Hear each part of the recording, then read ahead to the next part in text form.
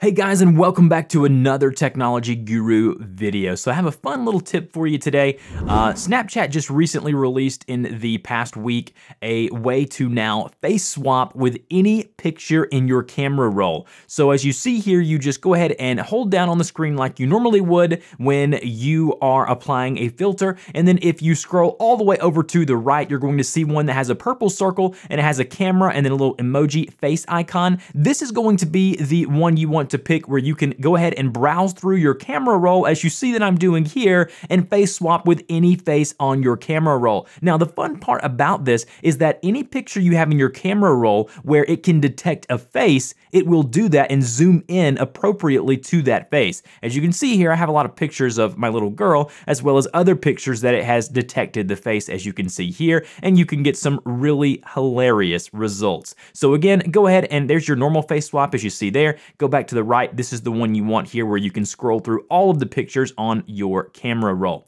Again, guys, this has been a Technology Guru video. If you liked it or found it enjoyable or fun, go ahead and slap that like button down below, and I will see you guys in the next video.